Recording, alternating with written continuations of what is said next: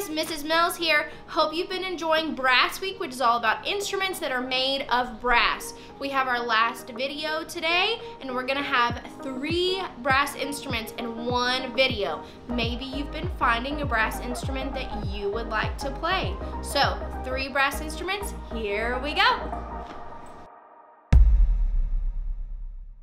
Hi, my name is Lily, and today I'm going to teach you about the tuba, which is the largest and deepest voiced instrument in the brass family.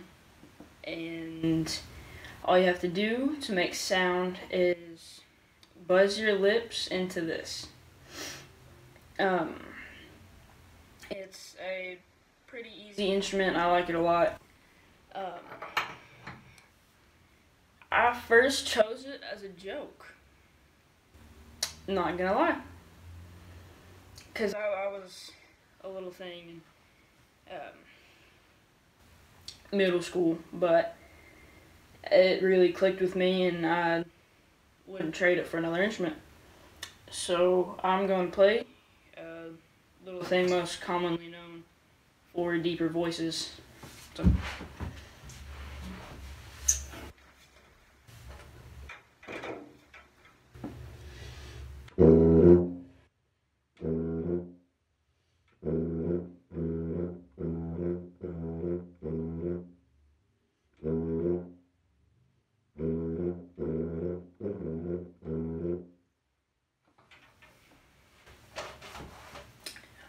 So that's one of the most commonly known little things that deep voices have, and this is a really cool instrument, and it doesn't have a lot of complicated parts in music, which is awesome. But yeah, bye.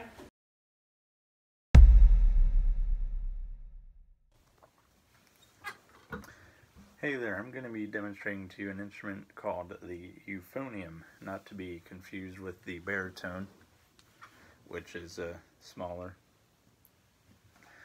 Alright, so Euphonium can either have 3 or 4 valves.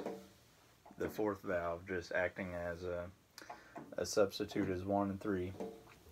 And to make a noise, or to make a sound rather, through this instrument, you take the mouthpiece here, which this is actually one of Mr. Carpenter's trombone mouthpieces.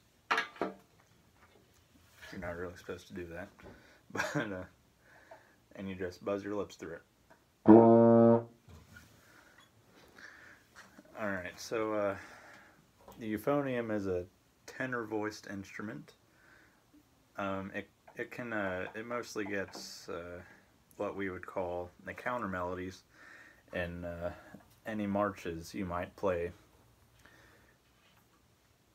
such as this one is from The Thunderer.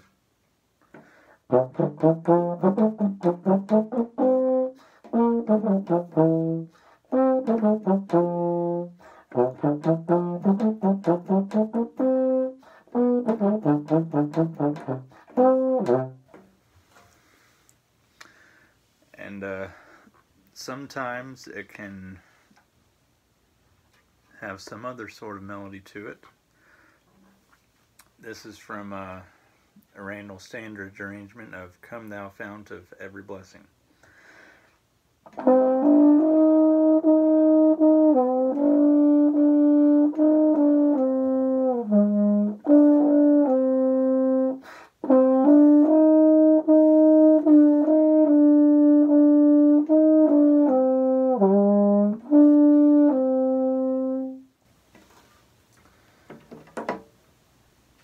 Oh, my valves got stuck.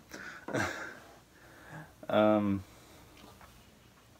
of the neat things about this instrument is the sound of it. It's got a nice full sound, and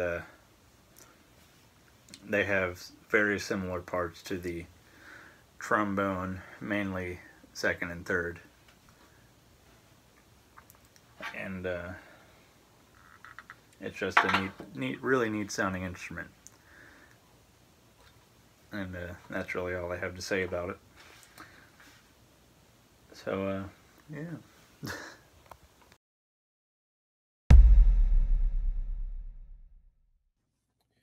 Hey boys and girls, it's Mr. Carpenter again, and right now I have the trombone, also known as the slide trombone. Now I'll show you why that is in a minute. Okay, so if I back up here so I can get the whole thing in the picture, you can see that this is a very, peeking through at you, large instrument. So because it's so large, it's going to play lower notes, but not quite as low as the tuba, but it does play down there.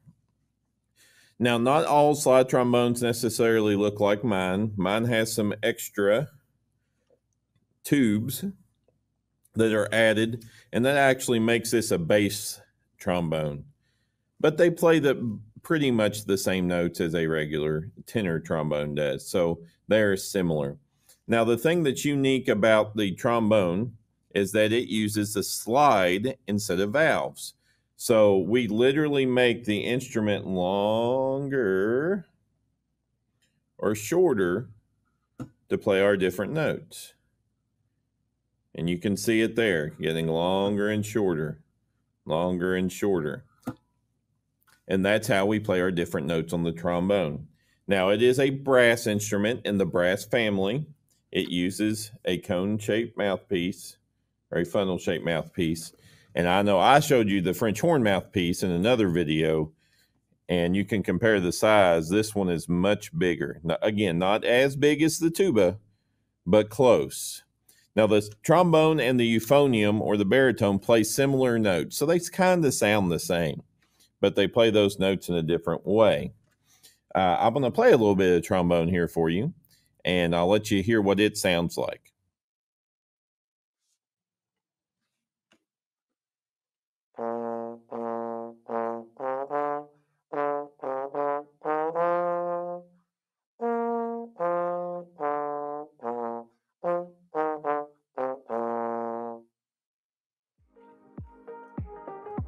And that is the trombone.